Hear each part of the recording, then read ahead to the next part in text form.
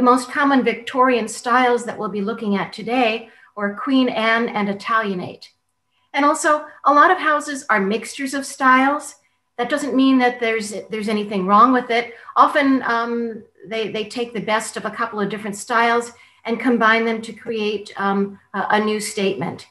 There are a lot of nice older homes on this block, particularly on the north side. The ones on the north side before Santa Barbara was more built up had more of a view and might possibly have had an ocean view as well. So let's get started. First of all, let's look down at the sidewalk. I wrote about this in my 1915 book, and if you've done much walking around Santa Barbara, you've probably noticed various signatures stamped in the sidewalks by concrete contractors. Charles C. Pike, C.C. Pike, lived from 1850 to 1934, and he went one step further with his signature, and he created a bit of public art that is still here for us to smile at 100 years later. His name was Pike, and he has the shape of a fish. Two articles in the January 1915 newspapers here in Santa Barbara praised the excellent piece of work on local sidewalks done by Mr. C.C. Pike. Mr. Pike builds a sidewalk to stay. Pike's signature was an outline of a fish on a plaque with his name inside it. There are a number of these still on our sidewalks, and Pike's catchy slogan was, "There's nothing like a permanent sidewalk to add value to the property." Now, how many other contractors take such pride in their work that they actually sign it? Or did it count as advertising? So as we walk along, watch for other signs of Mr. Pike and let the rest of us know about it. And certainly as you walk around Santa Barbara, take a look down at the sidewalks. People who walk notice other things that drivers do not. One other thing to look for in the sidewalks is the names of streets stamped in the sidewalks. We take street signs for granted, but I wrote a column called Way Back When for Ed Hat, and in 1917, there was a push to have street signs, mostly to help visitors and tourists. So apparently there were no street signs at that time, only the names stamped in the sidewalk. And some of the places, the names stamped in the sidewalk are the old names. Above Mission Street, the streets used to be named 1st, 2nd, 3rd, 4th, and 5th. And now there are other names, but some people have saved the old stamped names and put them in the parkway. So that's something else to look for as you're walking around. Now, the probable date on this house is about 1887. The presumed owner was Mrs. Clara W. Lunt, an artist who lived here from 1888 until the early 1920s. This is a nice example of an Italianate house. The roof is fairly flat on top, and in fact, the very top up here, here's my cursor. Up here, Italianates are often flat on top, and sometimes there was also a tower up there. And they might have had a cupola up there originally. This house would have had a great view because the cupola was wide open, but the cupolas are often torn down in these old houses because they're up where the weather is and they often get weathered. And I've heard they're one of the first things to need repairs. And I've heard some people say that when it got too ratty, they just tore it off and pushed it over the side. Now notice there are decorative brackets under the eaves here. There are no rounded shapes on the body of the house, but we do have a nice bay window here. And notice there are lots of these little marks here. These are kind of look like teeth, and they're actually called dentals. There are not a lot of fancy shingles on Italianate houses. Okay. The porch is only around the door. It kind of looks like up here, there may be a sleeping porch. One of the big health problems in the 1800s was tuberculosis. And people believed that sleeping outside in the fresh air was very helpful for that. Let's see. The gray and white color on this house is kind of a colonial scheme. Williamsburg houses back in Virginia were thought to be thought to be gray with white trim. More recent color analysis has revealed the fact that the houses back in Williamsburg actually had a lot of brighter colors than we assumed. Let's walk on to our next house. This is 30 West Valerio. The earliest known resident here was Elwood F. Herbert. He was a dentist. This is a colonial revival house with a center entrance, but it's also a little bit of a four square, which is describes the overall shape. And it has the wide eaves, and the windows come right up under the eaves here as well. The date is about 1900. In 1908, the house was converted to a duplex, and I'm not sure what it is today. There are some unusual shingles here up under the gable.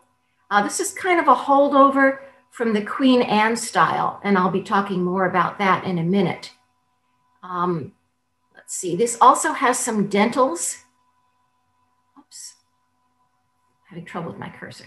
Some dentals here up under the eaves here, and they have round columns. Now, round columns on the porch are typical of colonial revival homes.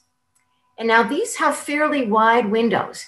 One way to judge the age of a house to see is it 1800s or 1900s is to look at the width of the windows. On the Victorian homes that we'll be looking at, the windows were not this wide.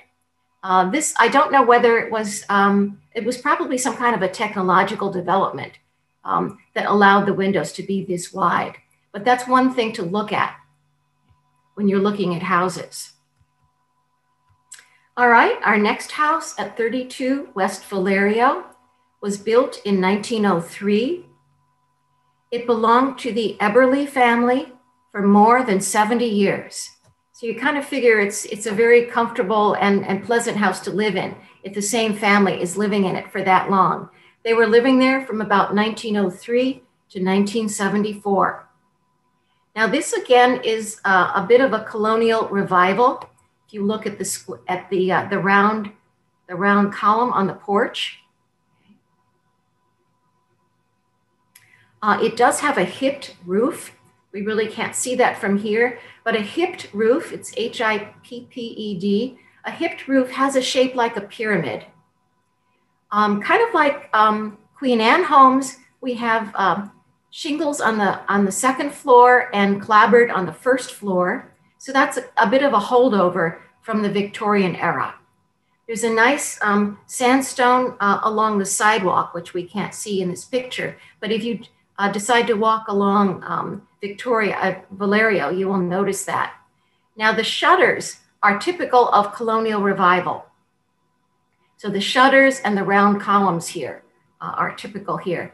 And this one does have a nice bay window on the second floor here. It has wide eaves with exposed rafters underneath, which are more typical of craftsmen. So this one's a little bit of a combination of Queen Anne and colonial revival and craftsmen, but it's still a very attractive house. All right, 36 West Valerio. The estimated date on this is about 1892. And this is, excuse me, also called the Eberly House. It was also owned by the same families. The original owner was W.H. Eberly, who was a blacksmith. So that name may sound familiar to you. The family owned the house until the late 1920s. And this is a Queen Anne house. Queen Anne color schemes are often kind of olives and dark green or mustard and a dark red. This again has the kind of the colonial color scheme which is the gray with the white trim. This one also has a hipped roof, which again, shaped like a pyramid. And it has a very interesting pagoda-like trim on the shape on the front porch here with some dentils underneath. So it's a very interesting combination. The second floor windows have a, I keep losing my cursor here. Oops. The second floor windows at the top have kind of a lancet design. A lancet is kind of like the top of a spear. Okay, oh, there we go. Keep it over here. This is a Victorian house, but again, Victorian refers to the age and not the style. And as you'll notice from the sign, this is now used as the Cheshire Cat Inn. And the inn also includes a house at 32 West Valerio, as well as some craftsman cottages across the street. All right, 114 West Valerio. This was built in the late 1920s, and you can kind of tell that by looking at the style. After the earthquake, the Spanish colonial revival was very much the popular style. And then you can kind of look at this and guess that it was built after the earthquake. I'm guessing that the motto for this house is, you can never have too many arches. The color here is very suitable for a house of this type, kind of a pale pink or peach. There are railings under the windows. And where's my cursor again? Okay. There are railings under the windows and over the porch here, which are again very characteristic of the Spanish colonial revival style. This one also has a tile roof. We didn't see that on the other houses that we've seen. The porch over the door is a little bit similar to the George Washington Smith style. If you recall, on De la Guerra Plaza, the newspaper building there has a similar design of the railing over the porch like that. And this one also has stucco walls, which we haven't seen on the other homes so far. All right, walking down the street some more. And by the way, we'll be walking down Valerio, and when we get to the end, we'll turn around and come back up the street. So we will be getting the houses on the odd numbered side. So 208 West Valerio.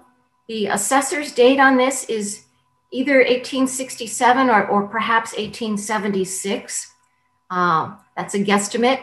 This is a cottage style, and it has some nice color scheme for a cottage.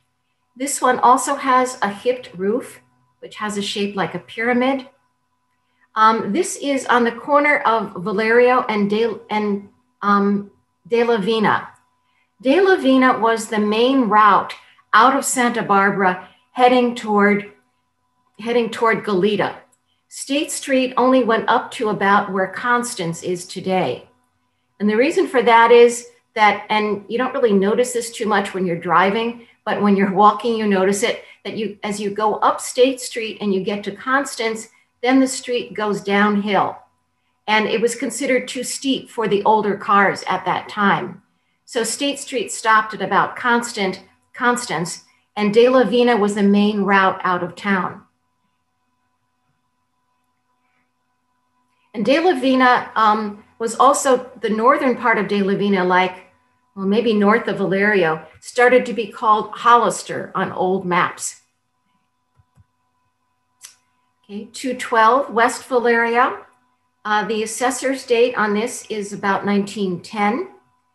This is a craftsman bungalow, but kind of a high style craftsman. A lot of craftsmen are sort of 1.5 stories, but this one is sort of a head and shoulders above the rest, so to speak. It's painted with sort of gray and white again. It has wide eaves. And let's see the wide here with the decorative braces under the eaves. And there are, there's a porch up here that looks like it might have been a sleeping porch. There are kind of the Queen Anne styling. There's shingles on the second floor, and clapboard on the first floor. Now this one has square porch posts. Square porch posts, or posts that are square and sort of tapered to the top, are what you would expect to see on craftsman homes. In general, round columns are for colonial revival, but the square columns are for craftsmen. We have the windows here there's three or four panes on the top and one on the bottom. Again, notice the wide window. That sort of shows you that it's built after about 1900 when they had the technology, or maybe it was cost effective to do wider windows at that point. But it was fairly common to have three or four smaller panes across the top and then a wider one at the bottom. And this one does have a nice stone wall in front. Now this home, if you're interested, I did write about it in my Great House Detective column for the Independent. So if you go to the internet and search out Great House Detective, my archives will show up and you can read more about this house. This house is owned by an architect, which it kind of makes sense because it is kind of a high style craftsman house. 222 West Valerio. The date on this is about 1910. The style is four-square, and it's sometimes called prairie four-square. We don't have a lot of prairie homes here on the West Coast, and particularly once we had the earthquake, then people kind of switched from craftsmen to Spanish colonial revival. But this would be called a four-square, or sometimes it's called contractor's prairie. And there are a couple of homes like this. I actually wrote about another one on Mission in my column, so you can check that out if you're interested. This one has the wide eaves with the decorative brackets underneath, and again, the wide windows. Notice the windows. And it has on the porch, and you can't really see it very well here because of the vine, what's called a Chicago style window, which is a three-part window. It's a large window and then two smaller ones on either side of it. And this one does have a wraparound porch. All right, I think I'm done with that one. There are round columns on the porch here, okay? And they actually do have Corinthian columns on them, Corinthian capitals here, but you can't really see that in this picture. All right, 226 West Valerio. This was built about 1927. It is a craftsman bungalow, fairly typical. Looks like it's one story. It has what's called a cross gable roof. A gable roof has a shape like an upside down V. And so this is cross gable. So part of the roof is going this way and the other part is going the other way. So it's called a cross gable roof. There are exposed rafters here and decorative brackets under the eaves here. And notice the porch columns. It looks like they're a stone on the bottom part and then sort of a tapered square at the top part here. And that's very typical of craftsmen.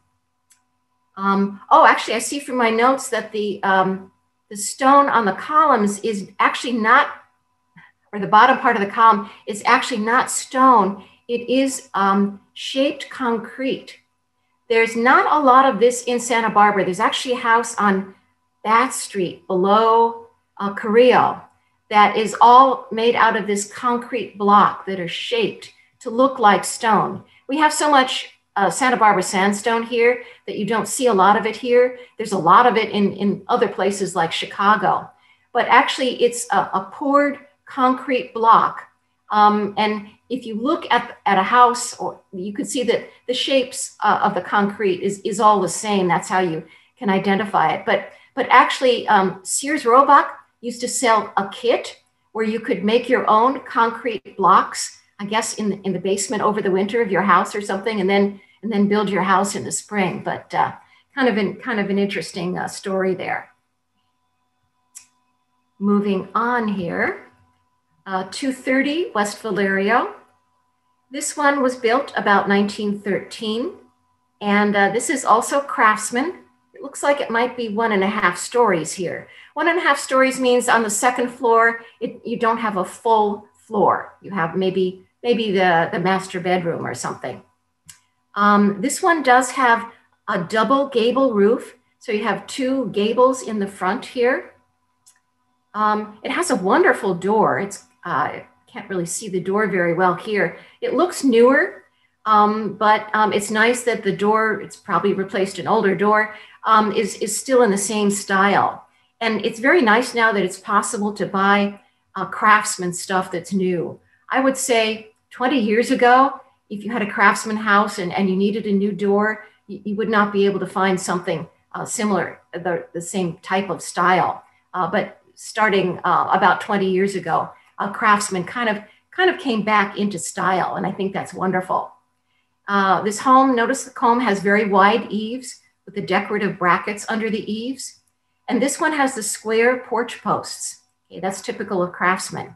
And there's some very nice, interesting trim around the windows and the doors here. They're kind of very distinctive looking. 234 West Valerio. This was built a little later, about 1930, and one of the newer ones that I'll be talking about on this in our walking tour. This is an unusual style in Santa Barbara.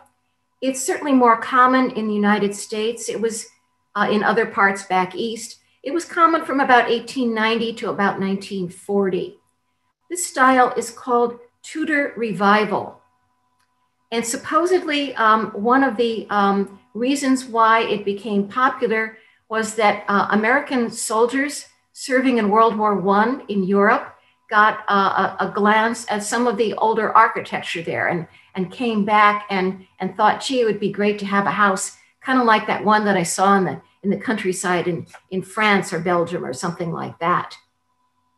The Tudor Revival, as you can kind of tell from the name, is meant to invoke centuries-old buildings in England. And this kind of style with the outside timbering here is called half timbering. These boards now are decorative, but in some of the older houses, if you think of stuff like Shakespeare in Stratford-on-Avon, the braces there are actually supporting members. Here they're just decorative. Now this does have some craftsman influence with the wide eaves and the brackets under the eaves here. Over here there is what's called a hipped gable. It's kind of a gable, a little gable roof, and like the top is cut off. And that's also kind of part of the, meant to invoke the Middle Ages type styling. This portion up here is called a dormer window. And dormers, if you think back to your high school French or even Spanish, dormir means to sleep. And dormer windows are generally in the bedrooms where obviously people are sleeping. And this house is painted very appropriate colors. All right, 312 West Valerio. Just by looking at it, you can kind of figure that it was built sometime after the earthquake. This was built about 1930. The style is what we're used to seeing in many places in Santa Barbara, the Spanish colonial revival style. And this was the most popular style, certainly in the 20s, 30s, and even today. It has very appropriate colors, kind of an off-white with the teal around the windows here. The teal color is actually called pearl chase blue. It really has nothing to do with old Spanish colonial houses, but supposedly the story is that Pearl Chase went to a painting expert and said, okay, we have these houses that are sort of a light stucco color, and we have the dark bricks colored tile roofs. What would be a nice accent color? And according to the story, they mixed up kind of a smoky teal color. And that's why it's called Pearl Chase Blue. Now this house has a flat roof with a parapet around it here. It does have the red tile roof. There are some nice arches here on the porch. And notice the wide windows. Again, that's a clue to the age of the house. And very nicely, the wall that joins the sidewalk here matches the house. The cactus here is kind of a nice touch.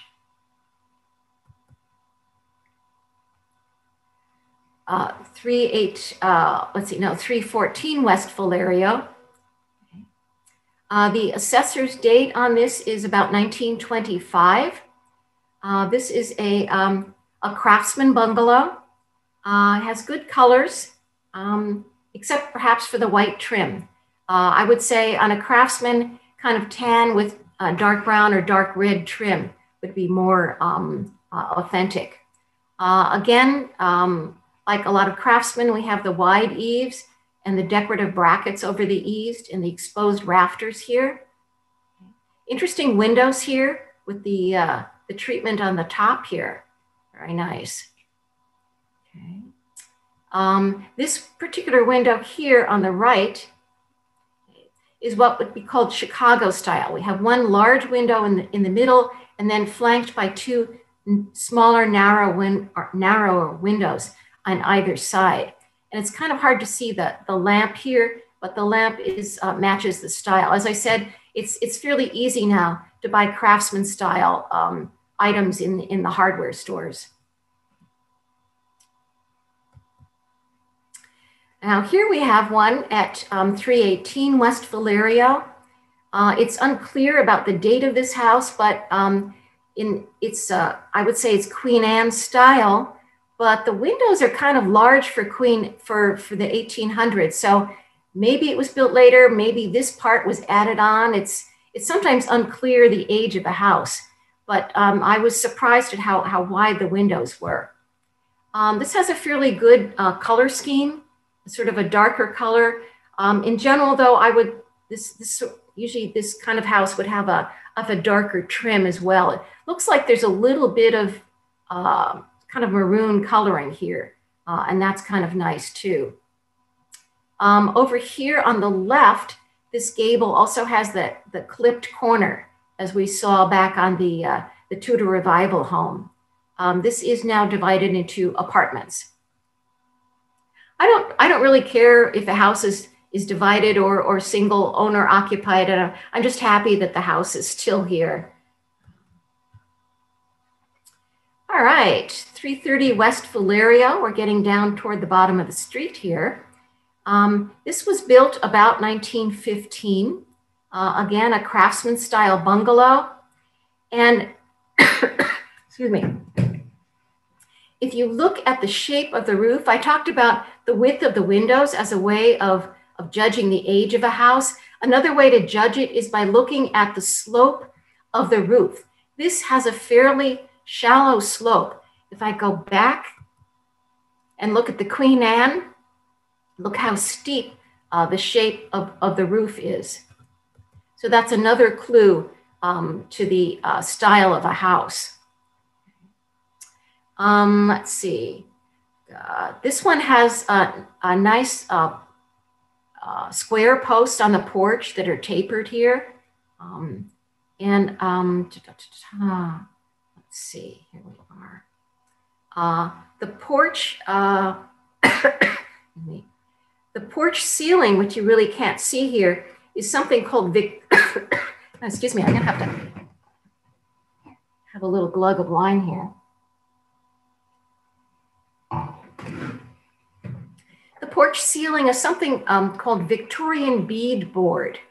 This is something that was traditionally used on the ceilings of porches of homes. It's basically a wideish piece of wood with a narrow piece next to it, and that would be sort of the paired grouping. The inside of porches in a lot of Victorian homes was often originally painted pale blue. And the thought was that would look like the sky and discourage wasps from building nests. I'm not sure if that really worked or not. now, as I said, we're getting down toward the end of the street. And here we are. The freeway is just on the other side. There's a couple of more houses on the other side of the bridge. But the Valerio Street Bridge here was constructed in 1964, so it's not very old. It is one of only 2 remaining wooden bridges that carry vehicles in the city of Santa Barbara. The other wooden bridge is, and I'll tell you at the end, I'll see though, if anybody can tell me where the other wooden bridge in the city of Chicago is. And it's not the city of Chicago. I'm a little out of date here. In the city of Santa Barbara, there are only 2 wooden bridges that carry cars. Okay. The other one is, and if anybody knows it, you can put it in the Q&A, but you'll get, if you're right, the first one will get 5 Betsy points for that. Okay, see if anybody knows. It's very nice if you walk along this to see there's a natural creek bed. It's not the concrete channel that you see in a number of places. And there are a number of native plants growing down there. So, and at this point, we will, here. Let me see if I'm right. Okay, here's a very interesting little house. It's an older house. I'm not sure of the date. I'm guessing that the windows were added later because they are so wide. It's a very interesting little house. I would call it cottage style with kind of a hipped roof with a little bit of a gable at the top. It looks like it's a vent. Maybe there's another room up there. I'm not sure. But a very cute little house.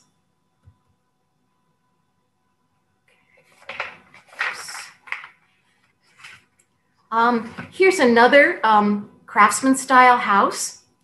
Let's see here, checking my notes here. It's kind of got the gray and white color scheme that would be typical of a colonial house. And there's nothing wrong with the house being painted different colors at all. So it has a cute little dormer here. And remember, dormers are for bedrooms. With the exposed rafters. Okay. And I'm a little curious about the windows here. I'm guessing it might have been one large window. And perhaps it now is able to be opened. And that's why it's been divided up like this. 335 West Valerio. This was built, and you can probably guess that it was built after the earthquake. It was built about 1927. It's kind of a different style here for Santa Barbara. If you've ever been to, say, Santa Fe, New Mexico, this house would look very much a part of that area. It's called, I would call it Southwestern style. It is a multi-family building. It has rough stucco walls. It's painted a very good color for the type of house. And there's some nice cactus growing in the yard here that very much complement the style. All right, now 315 West Valerio. I'm hoping you're all been good students here. You can kind of tell by the slope of the roof that it's an older house. This one was built about 1892. Up under the gable here, and it's kind of hard to see with the lighting. Oh, where's my cursor? Up under the gable, there are what are called fish scale shingles. And the fish scale shingles have a curved part on the bottom of them. So it kind of looks like the scales of a fish. Very often on a Victorian house, the most complicated part would be up right under the gable, where everybody can see the nice carpentry work that you have on your house. The siding here is what is called shiplap siding. And notice the windows. I've been talking about windows a lot. This one has the tall, narrow, paired windows. We're not seeing the wide windows that we've been seeing on some of the newer houses.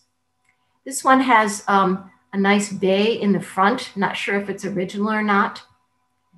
This one has, and I can't see it here, it has two doors to the home, one in the center for the family and one over on the side for business. This is often what they did if they had a business in the home, maybe an attorney or a doctor or someone like that. The front door in the center was for the family, and the side door was for the patients or the clients. 311 West Valerio. This was built about 1900. Notice the shape of the roof. It's got a fairly low pitch compared to the one that we just saw that was a lot steeper. This one, it's easier to see the fish scale shingles here up under the gable, and there's an interesting sort of carving up over the top window here. All right, let's see. There is an addition over the side that's newer. And around the door, you can't really see in this picture, there are what's called bullseye molding. What this is, and you see it inside houses and outside houses. So you have a fairly straight piece across the top and along the sides, but joining in the corners are sort of what looks like almost like a target. It's a circle and another circle inside. And that's called bullseye molding, which is a very nice touch. Here's, let's see, 227 Valerio.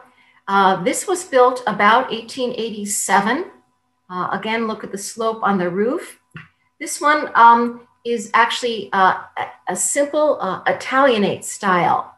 And it has the paired brackets under the eaves. The Craftsman style does have brackets under the eaves, but the Italianate usually has them in pairs. Okay, you can see that here. This was built about, say, about 1887. Now, an interesting historical point, this was the Alfred Hayward house. Hayward and Mazzal were two had a photographic studio here. And if you look at a lot of the photographs of Santa Barbara in the 1800s, you will notice that the photos were taken by Hayward and Mazzal. This one also has the shiplap siding. And again, notice the windows. We have tall, narrow windows. We don't have the wide windows. This one has a very nice ornate porch post. And if you look over the door, there is a transom. It might be a window or it might be a solid piece, but it's able to be flipped out so you can get a breeze coming through, but still be able to keep the door closed and keep some privacy and also some security. Again, this is another gray one with white trim. Back in the, when it was built, it was probably more somber colors, maybe olives, mustard, maroon, or something of that color scheme. Let's see. I'm gonna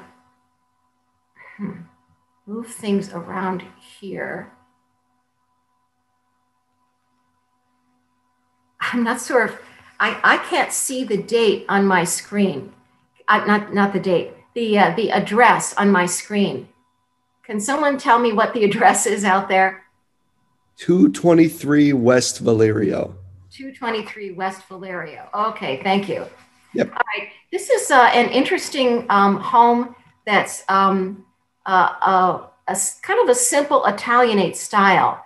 And I can tell that by looking at the roof. It has a hipped roof with a flat portion on top. And this might possibly have had a tower on the top. That was typical. And so it might have, at this point, it might have had some kind of a view.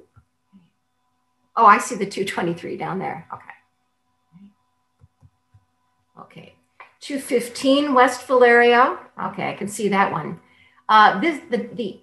This was built about 1887. This is also built by Edwin J. Hayward. It has a hipped roof with some gables on the side. Okay, so here's the hipped roof in the middle, and then here's here's the gabled roofs on the side here. Let's see. This is a nice example of middle-class housing for professional people. And again, I call this Italianate because of the decorative brackets over the eaves. And this sort of an interesting square or sort of diamond-shaped window is also typical of Italianate. The decorative trim here on the porch, the curved parts, would have been made with a scroll saw. A scroll saw is kind of like a jigsaw in that it kind of goes up and down and allows you to cut curves. All right, 129 West Valerio. This one was built about 1910. This is a four square or also a contractor's prairie. It has a square shape and a hipped roof. And it has the wide eaves and the decorative brackets underneath. And this one also has a horizontal band under the windows. And the windows go right up under the eaves here. That's kind of typical of prairie style. And as I mentioned, we don't have too many examples of prairie style here in Santa Barbara. And this does have over in the front here, some nice wide windows. All righty. This is an older home. This was built about 1880. It's a fairly simple Queen Anne style. There's a nice two-story bay window here in the front. And this has a very nice color scheme for a Queen Anne style. It has it looks like some sort of a muted blue here. Now, this one was built about 1920, and by now you could probably tell it's craftsman style. It's got the exposed rafters here, okay, with the decorative braces underneath. The bottom part of the porch posts are square. It does have some round columns here, which would be more like colonial revival. These might be replacements, or somebody might have just wanted something a little bit different on their house. And the color scheme, again, the gray with the white trim is very popular here, and that's works with colonial revival. Now, this is an interesting one. This was built about 1904. It was originally the Blanchard Gamble School, which was a boarding school for girls from about 1904 to about 1905. So who would know that there was once a school on Valerio? It's kind of the style is a colonial revival, but also a combination of foursquare. And the trim around the porch here is very colonial revival, as are the the shutters around the windows would be typical of colonial revival. This one does have a hipped roof. And let's see, you can't really see the balconies from here. In the 1930s, according to the city directory, the architect Windsor Soule and his wife lived here. Soule is spelled S-O-U-L-E. And Windsor Soule, by the way, designed the band shell that's at in Pershing Park at the corner of Cabrillo and Castillo that they're now just recently in the last week or so talking about restoring that. And now back to this house. This house was actually an inn for a while. It was the Bayberry Inn. And our last house is another craftsman. This was built about 1919. Craftsman, again, a low pitch to the roof with decorative brackets underneath. And we've got some exposed rafters here, all along here and over the porch. Again, the gray and white colonial color scheme. And I want to thank you for taking the tour. I hope nobody's got any blisters.